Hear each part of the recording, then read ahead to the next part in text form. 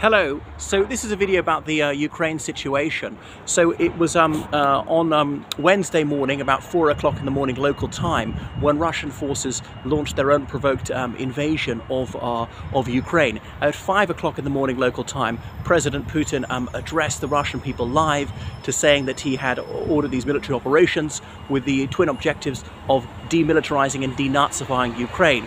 Both is an outrageous accusation to suggest that Ukraine is in any sense a Nazi state, given that their president is Jewish and under 1% of the population is Jewish. And to demilitarize, well, obviously every country is absolutely entitled to a military. That would include Ukraine. You can see why Ukraine needs a well-armed military, because it's been constantly threatened and bullied by their neighbor Russia.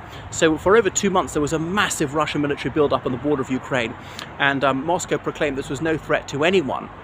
Of course, it was incredibly menacing, and claimed they absolutely were not going to invade. Only hours before their invasion, they said they were not going to invade, and indeed they did invade. So days before that, they'd recognized these breakaway regions, Luhansk and Donbass, as independent countries. That's probably stage one before their absorption into the Russian Federation. A significant minority of Ukrainians are ethnically Russian, and many Ukrainians are Russian-speaking. So since Ukraine became independent in 1991, the Ukrainian language has been raised in status. So President Putin is really irked the way that Russian is no longer a co-official language. Of course, Ukraine is absolutely entitled to pursue its own language policy. Putin jealously guards his own independence, saying that no one has any right to interfere in his domestic affairs, and yet he arrogates to himself the right to interfere in the internal affairs of Ukraine. The Ukrainians have attacked from four sides. Have been attacked from four sides. Russia attacked from the east, the Russians landed in the southern coast of Ukraine, the Russians attacked from the Crimean Peninsula, which is Ukrainian sovereign territory, which the Russians seized in 2014, and Russian forces were based in Belarus. They attacked from the north. So the Ukraine has been attacked from three directions, and they couldn't possibly defend a frontier over 2,000 kilometers. The thing is, the capital of Ukraine, Kiev, is only about 110 kilometers from the border with Belarus.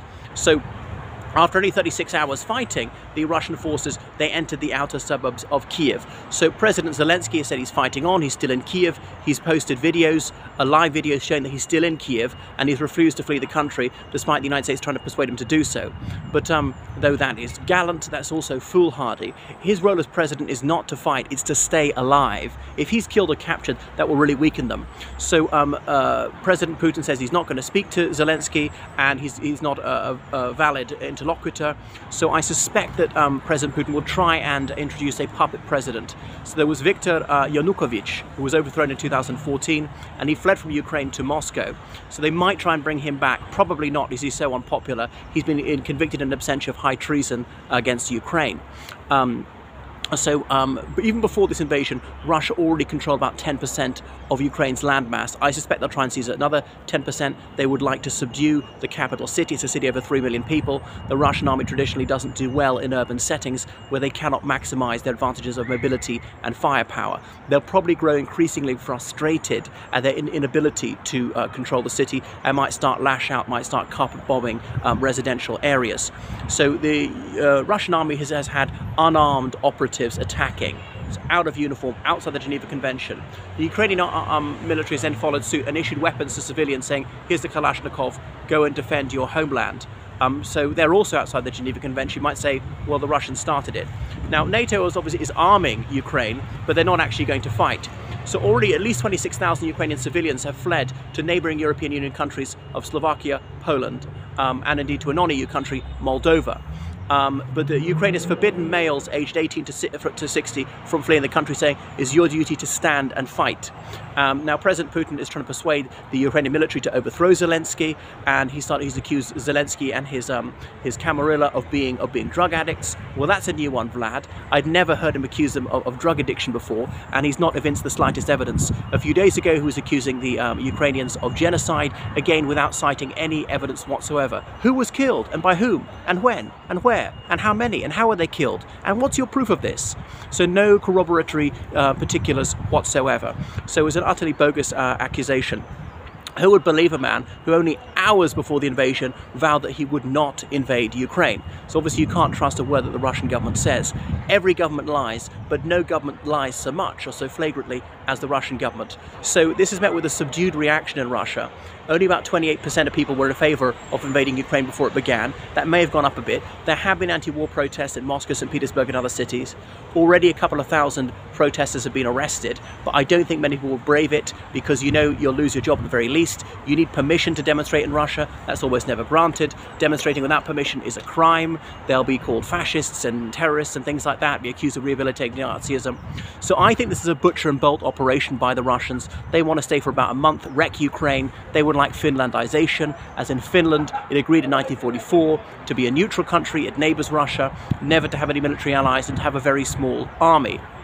So Russia would find that acceptable with Ukraine, would like Ukraine to restore Russian as a co-equal language to the Ukrainian language and so on.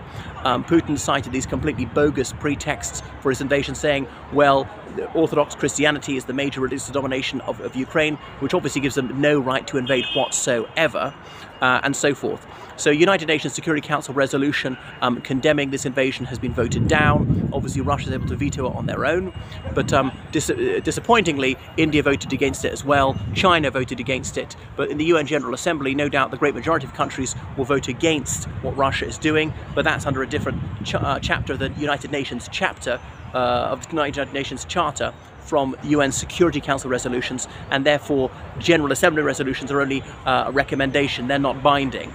So there have been huge sanctions imposed by the United States, Canada, the European Union, the United Kingdom on selling microchips and so on to Russia, on finance, on loans for Russia, on freezing the assets of many Russian oligarchs who hopefully over the year of Putin will say, this time you've gone too far, you're absolutely crazy, we've got to back down. So the Russian economy is reeling, the stock market lost over 50%, the Russian ruble has lost over 10% of its values, so it's already cost them hundreds of billions of dollars.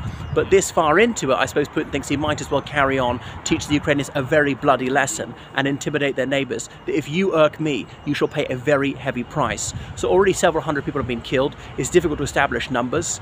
The Ukrainians claim to have killed at least 450 Russian soldiers. I don't know if that's true. And certainly civilians have been killed on both sides. So the Ukrainians didn't really prepare for this very well, didn't dig anti-tank ditches, didn't blow up many bridges.